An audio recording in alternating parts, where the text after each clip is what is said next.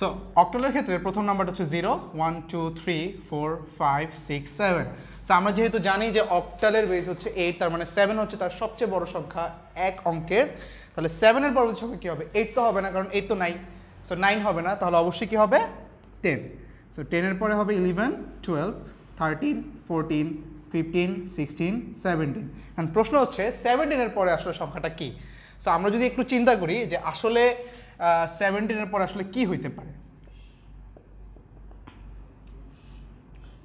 So 17 এই bracket দিয়ে নিচে 8 লেখা, এটার মানে হচ্ছে এটা একটা অক্টাল নাম্বার। সো ব্র্যাকেট দিয়ে নিচে এভাবে লেখাটাকে আসলে বেস দিয়ে বোঝায় যে এটার বেস হচ্ছে এত। তো 17 একটা অক্টাল নাম্বার +1, তার মানে পরের সংখ্যাটা আসলে কি? সো এর পরের সংখ্যাটা চিন্তা করি 18 কি হবে কিনা।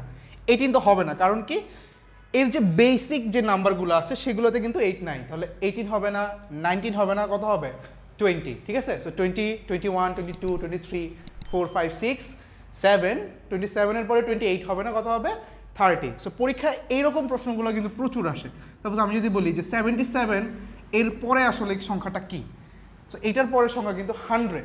কারণ কি? কারণ এখানে কিন্তু 2 অঙ্কের সর্বোচ্চ সংখ্যাটা লেখা হয়েছে অক্টাল নাম্বার সিস্টেমে। ওকে, সো এগুলো একটু দেখতে হবে।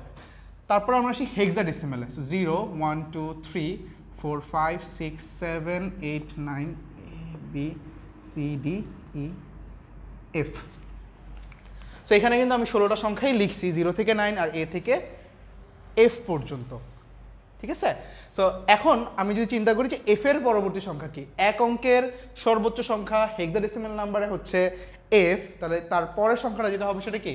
10। সো আমরা ঠিক সেইভাবে কম্বিনেশন জেনারেট করবো 10 11 12 13 14 15 16 17 18 19 1A 1B 1C 1D 1E 1F। And 1F এর পরের যে সংখ্যাটা হবে সেটা আবার 2 দিয়ে শুরু হবে। সো 20 21 22 23। সো সবার কাছে প্রশ্ন হচ্ছে FF যদি একটা হেক্সাডেসিমাল নাম্বার হয় তার পরের সংখ্যাটা কি? সো ঠিক 77 যেমন অক্টালের 2 অঙ্কের সর্বোচ্চ নাম্বারটা ছিল, FF হেক্সাডেসিমালের সর্বোচ্চ সংখ্যা, তাই এটারও অ্যান্সার হবে 100। বাট এই 100টা কিন্তু হেক্সাডেসিমাল আর এই 100টা হচ্ছে অক্টাল। সো আমরা এই ব্যাপারগুলো মাথায় রাখবো যেগুলো প্রচুর পরিমাণে নৈবিত্তিকে আসে।